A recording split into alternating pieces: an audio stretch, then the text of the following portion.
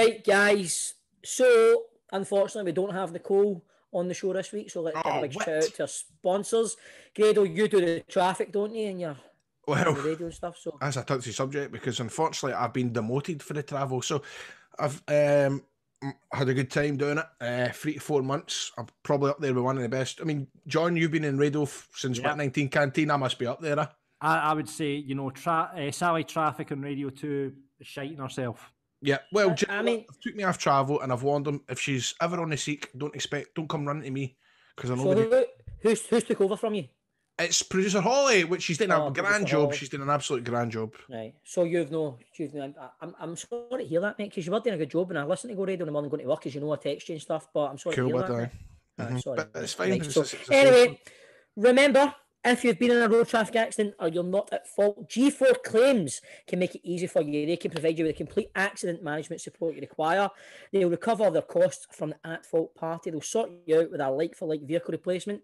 They will also organise your vehicle to be repaired at one of their approved body shops and returned to you. Should your vehicle be deemed a write-off, they will recover the pre-accident value for your car and write you a big, fat cheque for it. And best of all, it won't cost you a penny as they charge the at-fault insurance direct. G4 Claims don't cold call. They don't buy data. And once they've processed your claim, your insurance will remain unscathed.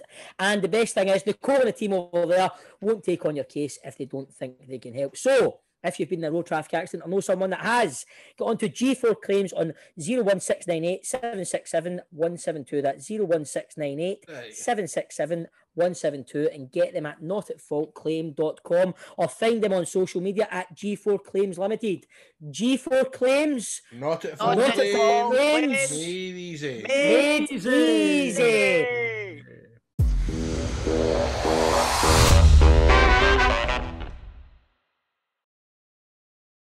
Let's welcome to Football Daft. He's a man who's guided Livingston to a top 6 finish this season. It's the one, it's the only. He's fit, he's proper. It's David Martindale. David, how you doing, mate? Not bad. Thanks very much. Listen, we're all buzzing to get you on this podcast, aren't we? It's one of the ones you know is coming up and you're going, right, I'm really looking forward to this one, mate, honestly. It'll be a ending podcast. Aye, wait a minute, for you or for us? Probably for me, let's be honest. After this, if Forrest's just sitting doing a podcast for somebody's basement or something. I'll be joining you. After this podcast, I'll be looking for a job next week. Not at all, mate. No, I mean, where do we even step with this, right? Because I tell you, the first time I really noticed you was obviously the Livingston results, but that sounds a bit creepy. What's that? I never noticed them. First time I noticed you. As long as it wasn't through my living room window. I think to myself, I bet you Johnny Watson is kicking himself that he stopped doing only excuse, man, because he would go to town on you. And that's not a bad thing, by the way. I'm just saying, for years and years, there's never been a proper character in Scottish football. And now you're the top dog. I'll take it as a compliment, Grado. But anyway, have you always been a fan of football growing up? This is his new question to kick off the podcast every week, mate. We're not hitting me with that one, are you? So, anyway, David, tell us, how did you take us back, tell us your story. How did you get involved with Livingston? I came in as a volunteer coach on a Tuesday morning, a Thursday morning. John McGlynn, I knew the boy that was running the club at the time was a guy called Neil Rankin. I had a couple of coffees with him and he was looking for somebody to come in and help him. Club were in a bad place financially. So came in Tuesday morning, Thursday morning. I had a construction company. And eventually one thing led to another. You're in the afternoons doing different bits and bobs, helping out, fixing things, upgrading things, repairing different stuff. And then 6 months after that, John McGlynn left the job. So Mark Burchell took over. Mm-hmm. And Mark was a Livingston boy. I'd obviously worked with him for 6 months previously, and Mark kept me about the place. And then Mark left a year later, and David Hopkin was Mark's assistant. David got the job, Hoppy, and Hoppy asked me to be his assistant manager. It was 2015-16, and that's it. Ever since then, I've been in at the club probably on a full-time basis, 60, 70 hours a week. It's been tough, to be honest, because there's been a lot more bad times than what I'd probably say good times. But nobody sees that side of it, how hard you've worked or behind the scenes. But for the last probably 5 years, it's been very productive and very positive, because we got relegated that year when myself and Hoppy took over. We got relegated to League One. Following year, we won League One. We broke a lot of club records doing so, the most wins, most goals scored, all this types of thing. And the following year, we're in the Championship. And then before you know it, and a year later, we're in the Premier League. So we got back-to-back promotions, and then suddenly I was sitting in the Premier League. Brilliant. But you say there's ups and downs, but surely the last 6 months have kind of made up for a lot of the bad times, because what a run yous are having. Oh. It has been hard work at the club. There's been a lot of turmoil at the club since I've been here, but the footballing side's been very stable. I've been very fortunate that I've been left alone to run the football side. Probably for 2016, I've done everything in a footballing sense. So kept the boardroom away from the footballing department, which I think always helps, to be honest. David, obviously, like, I'm a big Rangers fan, right? A couple of weeks ago, Rangers are gone there. I think Grado will agree with me. We're sitting going, I don't know how this game's going to go. It's not a place you want your team to go, because you're so hard to beat, so well organised. Like, what's the secret behind that? It's just really hard work on the training ground. I think there's a lot of hard work goes on in the training ground, but we've got a culture and environment at the football club where boys come in. I let the boys be themselves, encourage them to be their own personality. When I first came into the club, I'll go into a wee bit more detail. When I first came into the club, it was everybody sitting in the office. It was very politically correct. Since I've came in, I just let the boys go and be themselves. So we come in, we have a right good laugh at the club, but seeing me cross the white line to go to training, we work extremely hard. We probably do 3 to 4 different sessions per day, and I think this is all the hard work that it goes unnoticed. Our players are in the club roughly 9:15, and they probably don't leave the football club to around 3:30, 4:45. If you probably compare that to a lot of other football clubs, the boys are in 10, 10:30, 11, and they're away home at 1 o'clock. So we work extremely hard, and we keep the boys here. There's a good work ethic amongst the staff, and that translates into the players. That definitely does. You were saying there that how harmonious a dressing room you've got and how well everybody gets on. You have a great laugh and stuff like that. There was one transfer that you made that kind of, I don't know if maybe his attitude or whatever wasn't right for the club, but yeah, you brought in Tony Stokes and he was away again a week or so later. What can you tell us about that? Stokes, he's a great lad, right? Just very honestly, he's a really, really good lad. He's someone who probably fitted into our culture, our environment really well.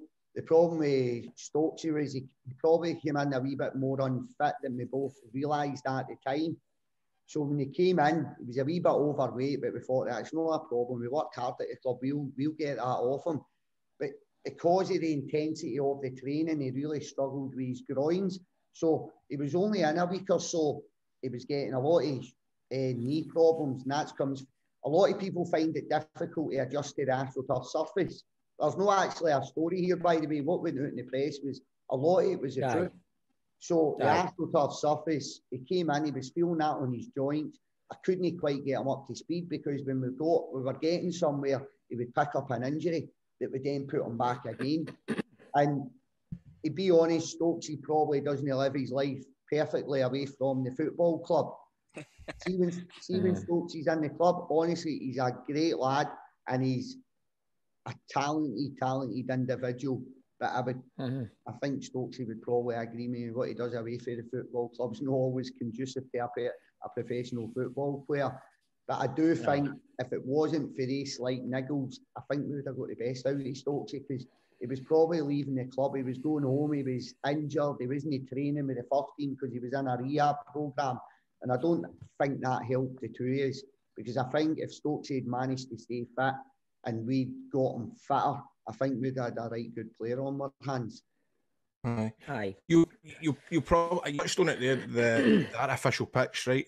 Now, I'm going to be honest, you probably kind of yourself, but a lot of the fans watching it, they think it's murder.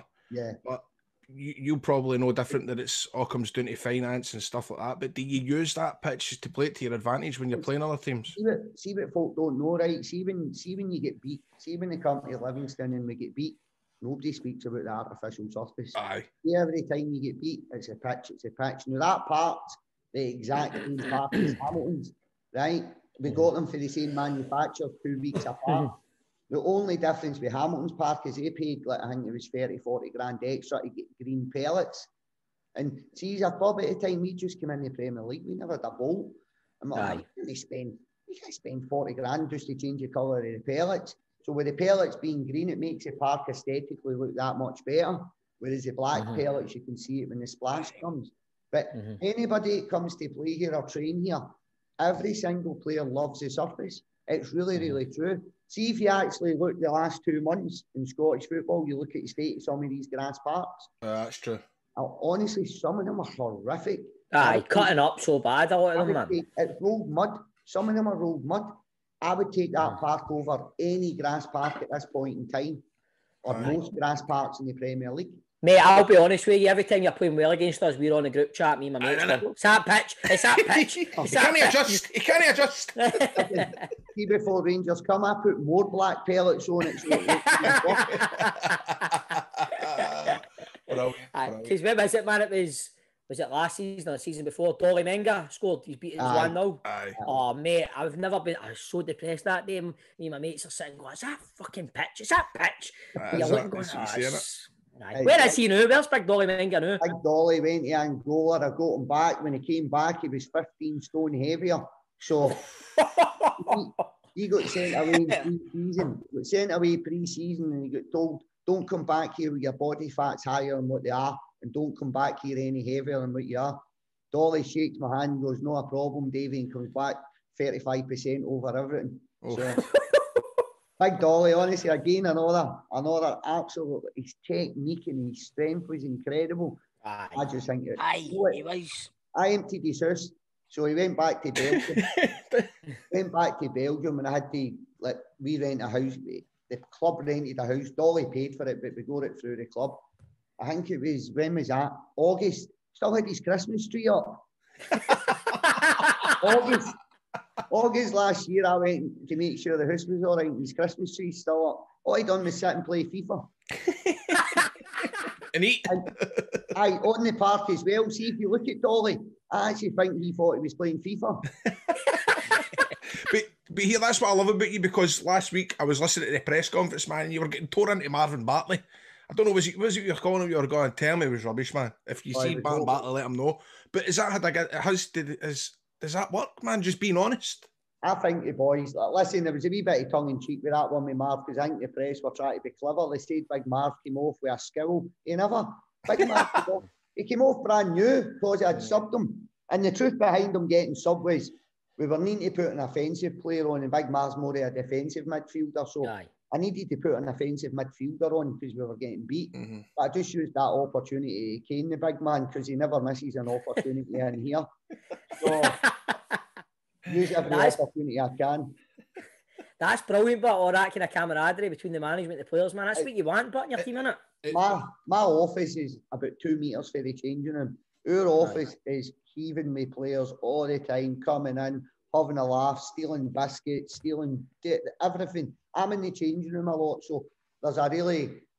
we talk about the we. It's all about the we, not them and us. I hate that. I hate that when I had work as a hierarchy. Of course, there's people that are in charge, but a hierarchy and they don't mix. I hate that. It's always best to have an open door policy, I think, isn't it? It just does. The boys are never out the office. And listen, I can be brutally honest at times, but I think the boys do appreciate that. I played football, never played professional football, but it's relevant to you at that point in your life. And I just used to hate when managers used to talk a lot of rubbish to you. Oh, you're getting dropped today, I'm just going to rest you. You're no resting me. I was brutal last week. Just tell me the truth. I hated that. And I'll always try and be honest with the boys. They might not like it, but I'll always try and be honest with them. So Davey, I watched the cup final. It was obviously you had a brilliant run in the lead up to the cup final. Yeah. Now everything that you had done so far this season was perfect. What the fuck were you thinking putting Bartley at left wing? Do you see, to be honest, I'll tell you, I'll be brutally honest with you. Big Sean Rooney, right? It was part of the game plan was stopping Sean Rooney. Stopping Witherspoon coming in his right foot and stopping Sean Rooney. The rest of them are good players, but I think I had enough in the locker to deal with it. I lost Neil Harris got sacked for Millwall mid-January. Cardiff. Neil Harris got sacked for Cardiff mid-January. I had the big boy Kieran Brown, my big left centre-half, my left wing-back. So, spoke to Neil. Neil said, you're cool. You'll have him the rest of the season. So I said, brilliant. Then Mick McCarthy got the job late January. And the loan agreement was up in January the 31st. And I found out a day before the loan agreement was up that Cardiff were recalling him. Mick McCarthy was recalling him. So I lost a physical presence on the left-hand side of the park. So I signed Jackson Longridge, but Jackson's 5'9", and I signed a boy called Gibril Diani for Grasshopper Zurich on loan, and he was going to be a direct replacement for Kieran. But because of Scotland, the UK leaving the EU, Brexit, Gibril's came in, and I'm still waiting on a work permit for him.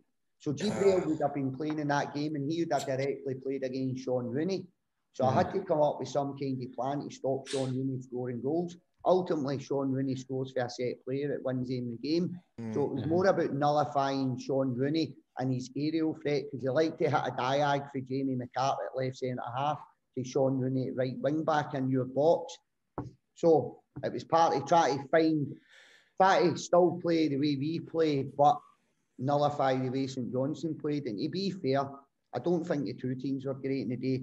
And I always think, I say to you boys, one goal was going to win that game. I had that all edit, mate. I enjoyed it, man. I actually enjoyed the game. It was a bit blood and thunder, like an old school cup final. You never enjoyed it. What happened is they scored this, because up until they scored, I think we were probably a little more dominant. We looked probably the team that was maybe going to go and score a goal. I wasn't much in the game at that point, but Josh Mullen had a shot that Big Xander tipped round the post.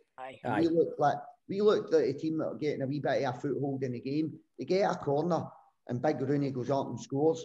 It's 1-0. See, after that, it's 30 minutes into the game. The back three don't come out of their shape. Their two wing backs drop in with the two centre mids. They've got 7 behind the ball. It's hard to play against that. It's really, really difficult to break down. And I never really had a physical presence up top.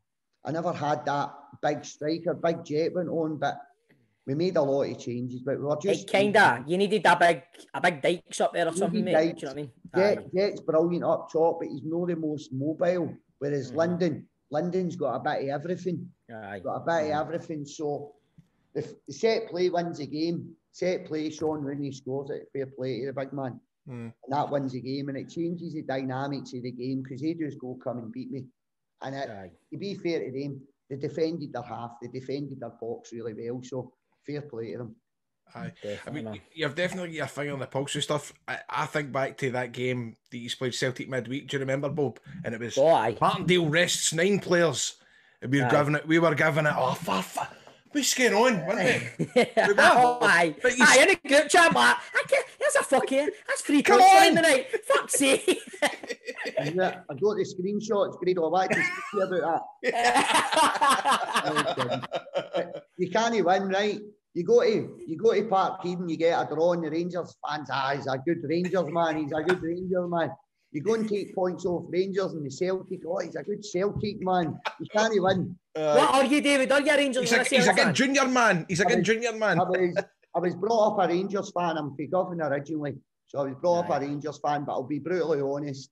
I think I'm a football man. See, when Brendan Rodgers had Celtic playing the way they were playing with the treble, I thought they were brilliant. I used to enjoy really watching Celtic.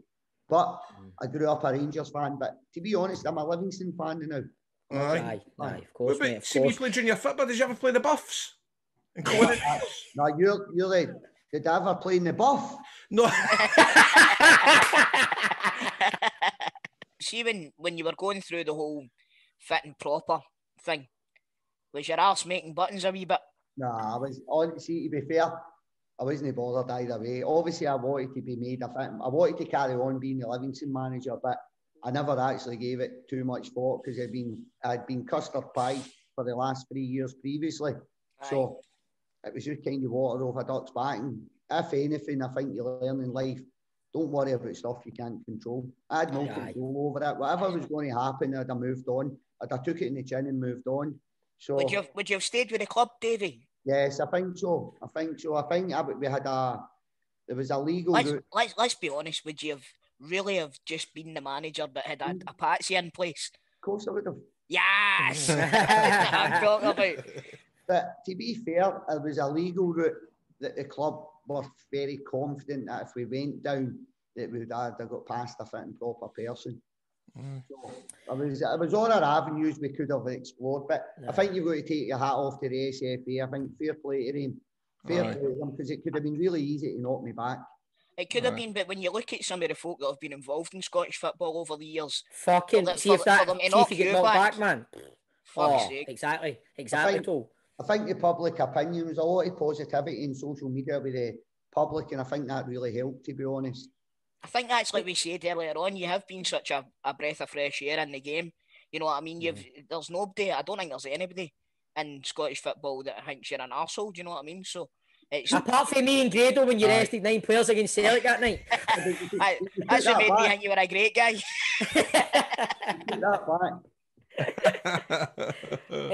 Is there ever any, like, I don't know, David, like, obviously you're doing really well at Livingston, right? And you see, like, the Aberdeen job is open now. Has there been any approach for anybody the Celtic acquire job? Your services? Aye, well, the Celtic jobs. You grew up in Govan, come on. Right. To be fair, I've been offered different positions over the years before I became the manager. Or I've been asked, do you want to apply for this? Do you want to apply for that? But to be fair, like, I owe Livingston a lot more than what Livingston owes me, if that makes sense. And see, aye, totally. Listen, do I want to progress in my career? Of course I do. Of course I do. But am I any quick hurry to go to Livingston? No, really. No, really. Until the chairman and the chief executive come down and say to me, look, Davey, there's a club came in for you. We want you to move on. Or look, Davey, you're hopeless. Away you go, son. Whatever it is, I'm here until the club don't want me here. Aye. That's what I say. That's what I say about River City every year, man. My contract's up, mate. Do you know what I mean? That's what I say about Football Daft. It's still going.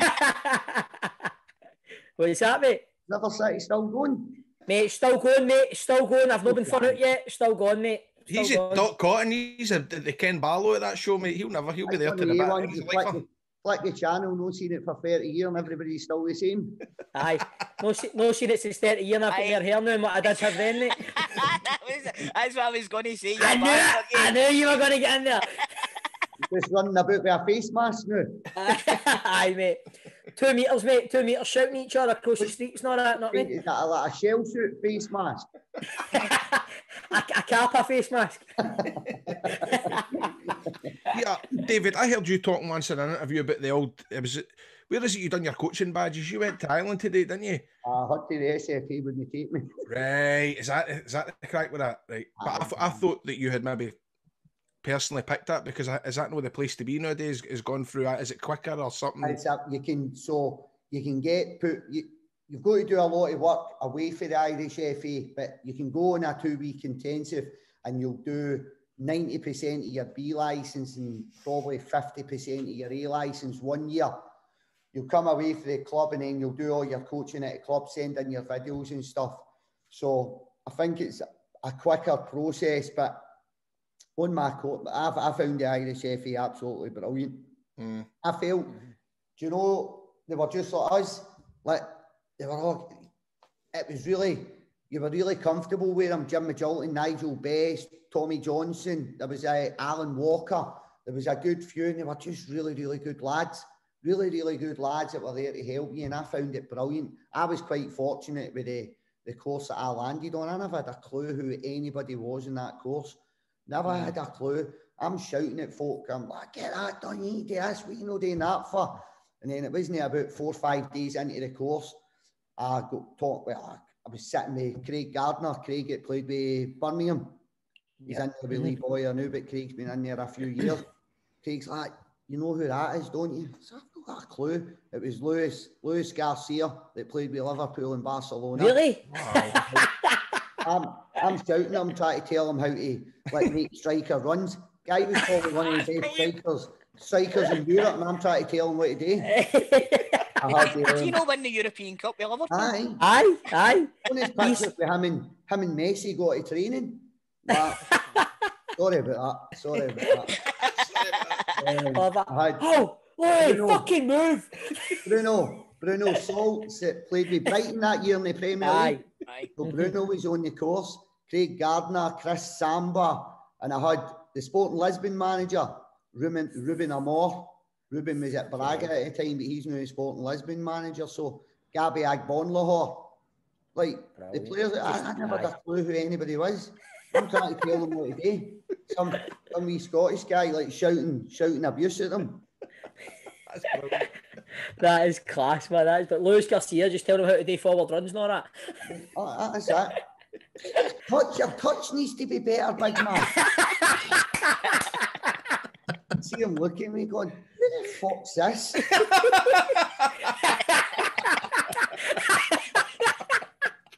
Like Chris Samba, he must be 6'6", and I'm trying to tell him how to hit a ball. Honestly, I genuinely didn't know who anybody was. Genuinely didn't know anybody.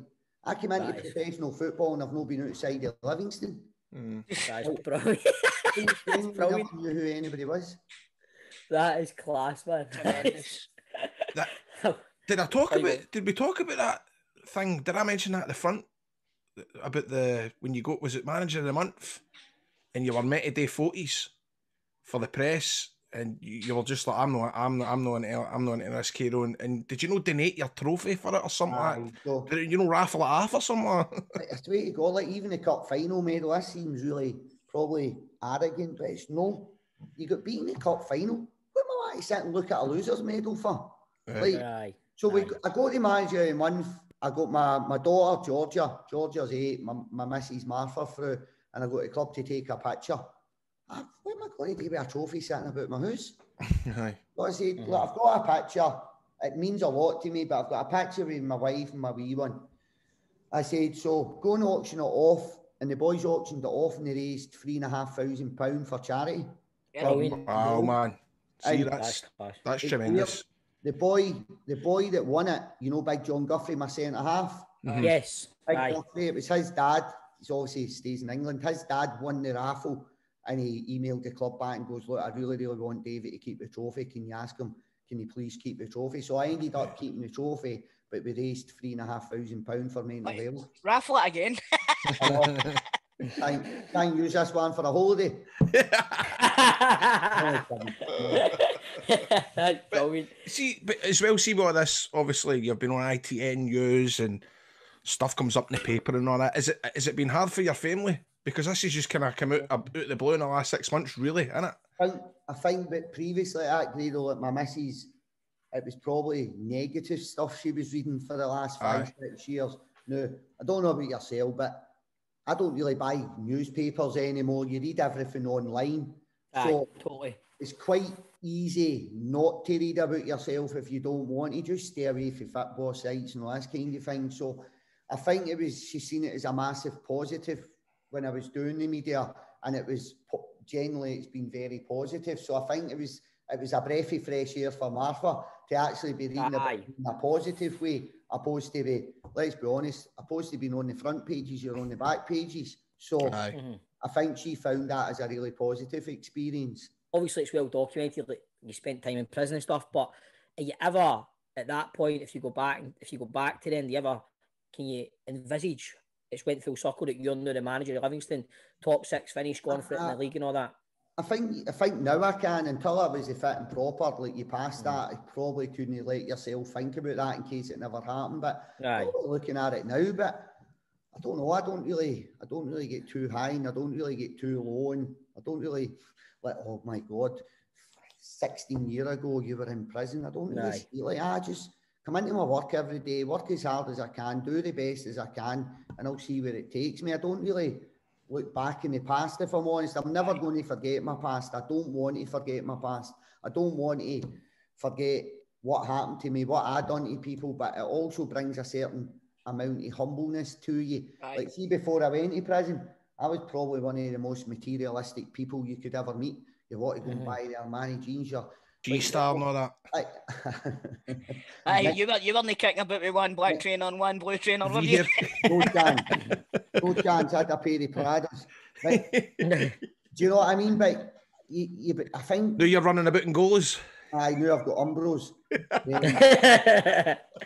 That's no disrespect to any of the fans, by the way. In case they want to sponsor you. Aye. Gola, I grew up with Gola. But I think you become a wee bit vain. You become a wee bit materialistic. When you go into prison, everybody's in the same T-shirt. Everybody's in the same jeans. You're wearing somebody else's underpants for the day before. Like, you become... I think it resets you as a person. And you come out and you've got different values. Family, I realised how important family was. No going out every weekend with my pals, like acting the lad, for want of a better word. Your family, it just resets you as a person, and you reevaluate what's important in life and what's not important. Because I think it's very easy in life to get carried away. Of course, mate. It is, man. You end up somewhere you don't want to be. It's a character building experience if you can use it for that. Yeah. You know what I mean? A lot of people don't, but obviously, clearly you have, and more power to you, mate, because not everybody would have travelled the same road that you did after. No, 100%, but there's a vicious circle that people are stuck in as. Like, before, like, I never used to think, I'll try and... Concerning the supply of drugs, everybody takes cocaine. That's how I seen it. Everybody takes it. They're on the telly. Every night out I was on, everybody I knew in the pub, club, disco was taking it. So you sugarcoat it. You sugarcoat it and go, it's all right. Everybody does it. It's on the telly. It's all right. Like you go on the telly and it's all superstars doing these things. And then, but it's not until you go to prison and you go, God, see, you actually see the impact it's had in people's lives. But drug addicts in there, then you look at people that are in jail through drug addiction and what it's done to their families and what it's done to their victims. And you can actually properly look at it and go, what did I do? What was I doing? What was I thinking? But on the outside, you don't think like that. You sugarcoat it and you're like, it's all right. It'll never happen to me. That kind of... One of the ones, but it's not until you go in and see the impact drugs has in society that you properly think about it. Aye, but I always say it's more common than going for a pint now.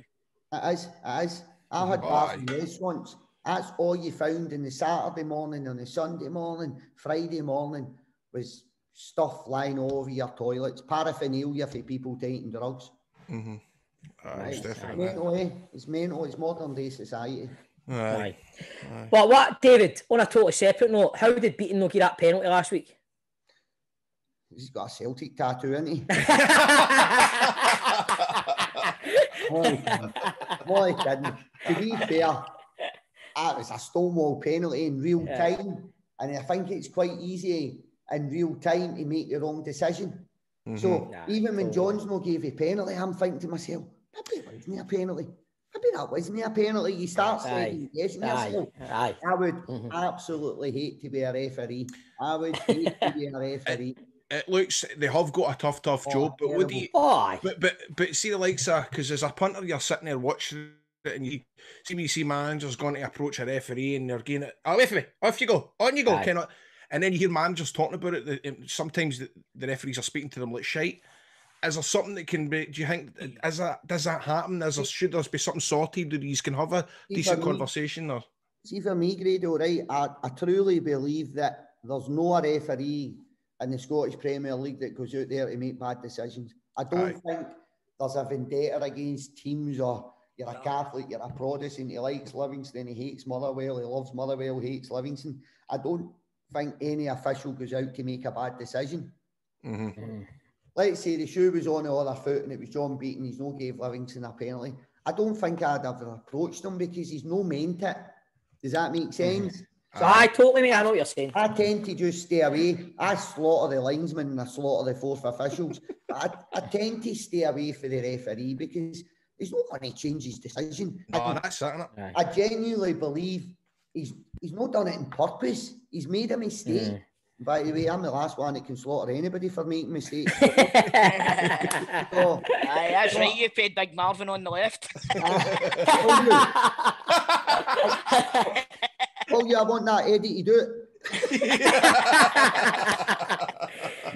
Honestly, David, it's been great, man. I don't want to take up any more of your time, apart from there is the 90-second football daft quiz. You up for that?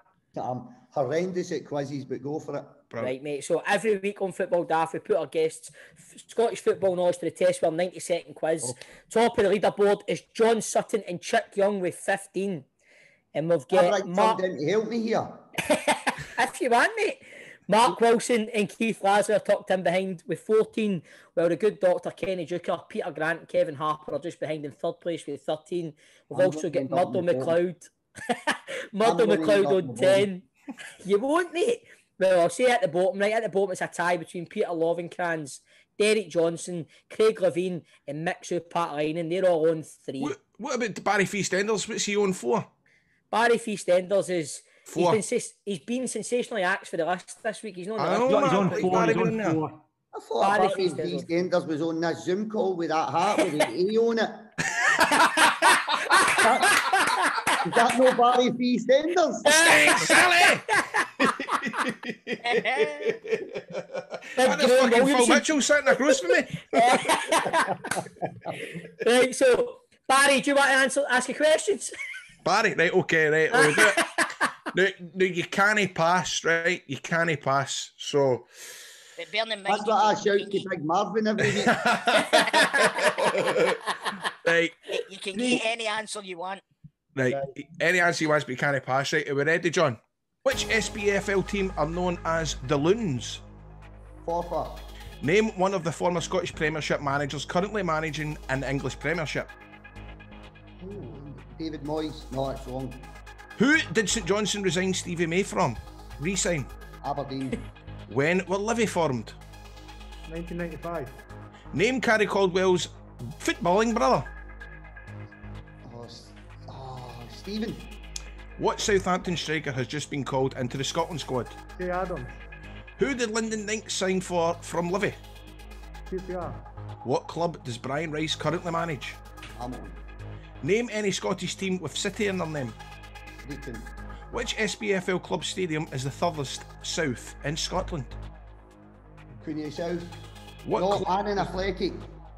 What club does Scotland goalkeeper David Marshall play for? You know what? I'm not. Wigan. Which side did Jordan Jones sign on loan for? Sunderland. Which former Celtic striker took over at Livingston after John McGlynn? Mark Borchel. Which Scotland international is currently playing with Sporting Kansas City? Johnny Russell. Dave Cormack is the chairman of which Scottish Premier team?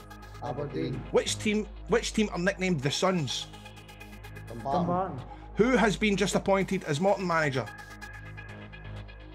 Gus McPherson. What is the capacity of Almond Vale to the nearest 1,000? Time! Oh, that was good. Got that last one in.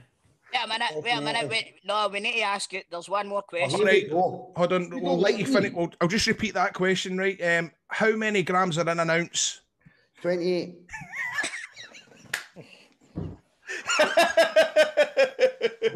Can that be a bonus point?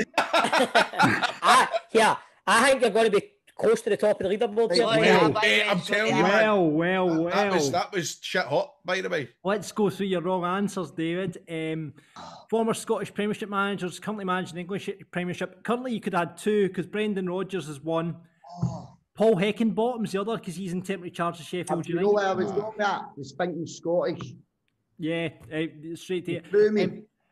Stranraer is the furthest south, not Annan. You know what? I should know that. You should. Yeah. David Marshall currently playing with Derby. Is it? Yeah. Do you know it? I know it. Wigan. Apart from that, David, you've got every single question right, which means you're joint top of the leaderboard with John Sutton and Chick Young. Wait a minute. Guys, wait a minute. What about the question Grado gave me? That's a bonus point. I want to be the top. Are we taking that as a bonus? That's about. That's true. Yeah. He's got to go in 16 then. He's got to go 16 points in. David Martindale, top of the leaderboard. Top of the leaderboard. David, honestly, mate, thanks for keeping up your time. You've been one of the best guests we've had, mate. Yeah, you appreciate it. Good luck, by the way. Good luck. Thanks very much. Good luck for the rest of the season and next season, mate. All the best. All the best, David. Cheers. Thank you.